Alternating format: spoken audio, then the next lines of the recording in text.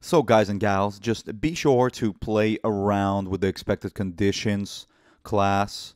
Find out all of the available options. You can always, like I said, just F12 it, and then you can see all of the different possible expected conditions, and then you can utilize them for different kinds of situations, whatever you need to happen.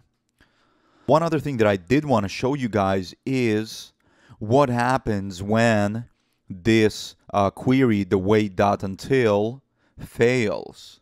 And so if we F12 there and look at what this does is, and we expand it, you can see that it throws openqa.selenium-webdriver timeout exception.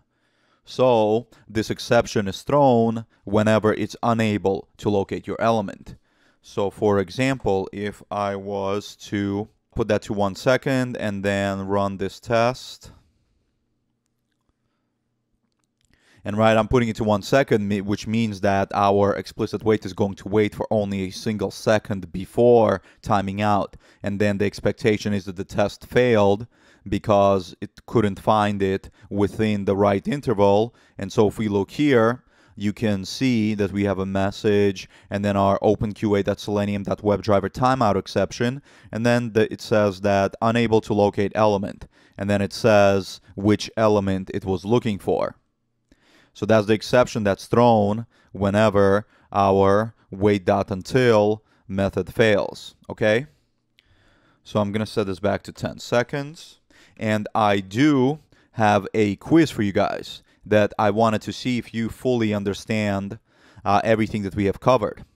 So here we have 4 examples of explicit waits. Right, we have our thread.sleep example. We have a dynamic explicit wait that polls every 500 milliseconds to see when an element comes back.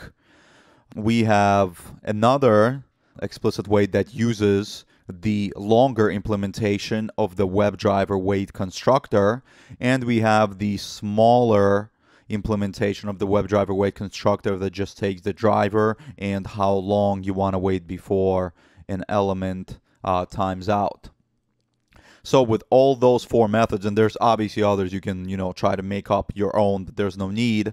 These are basically all the implementations that you would ever use. But with all of those 4 timeouts, if I come up here, okay, and actually, if I go to my Test Explorer and I select all of these 4 explicit waits and I run the selected tests, which one of them is going to be the slowest? And be sure to take a look at all of the methods and see what's going on here. And when you come back, I'm going to give you the answer.